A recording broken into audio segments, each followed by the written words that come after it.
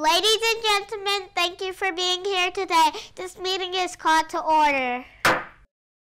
As the Birth to 22 Alliance, our purpose today is to make a presentation for our business community.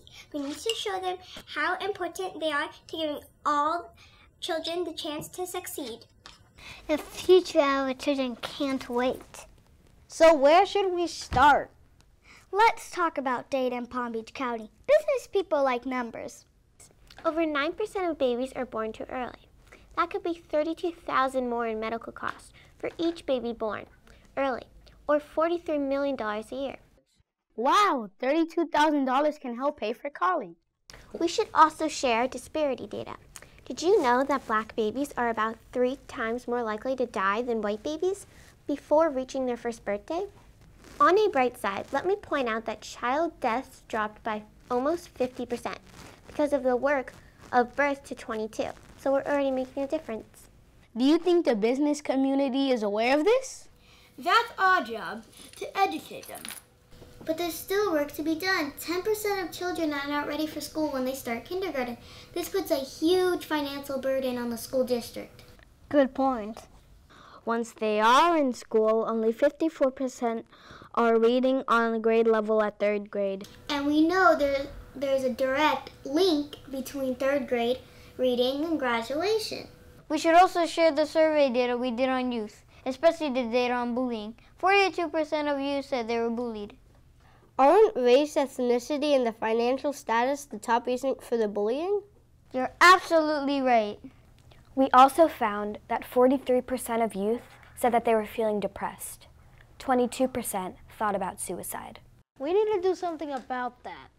We should also share that research shows that childhood trauma leads to low productivity, higher turnover, and poor employee morale later in life. It leads to high doctor costs. Bottom line, trauma affects individuals and businesses.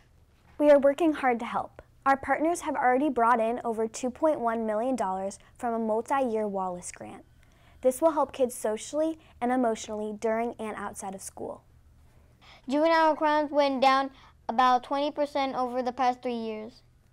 That's great. On another positive note, graduation rates have improved over the past year.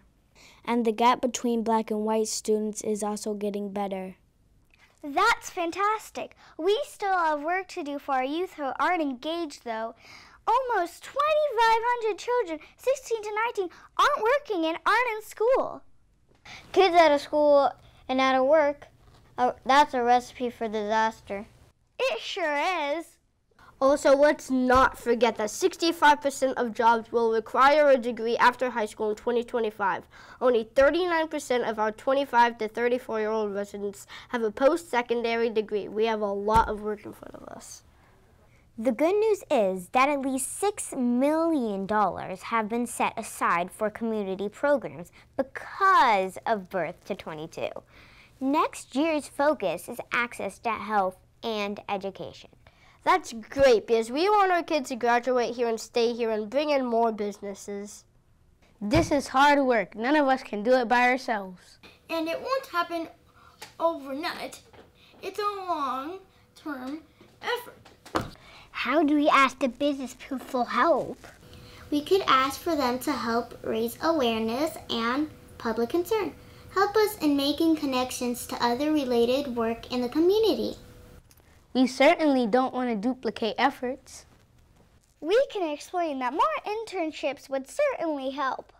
They should know we need more mentors. Resources for programs in the areas of science, technology, engineering, arts, and math would be awesome. Okay, ladies and gentlemen, I think we have a plan. Let's get to work and create our presentation. There's a lot of young people counting on us. Agreed. This meeting is adjourned.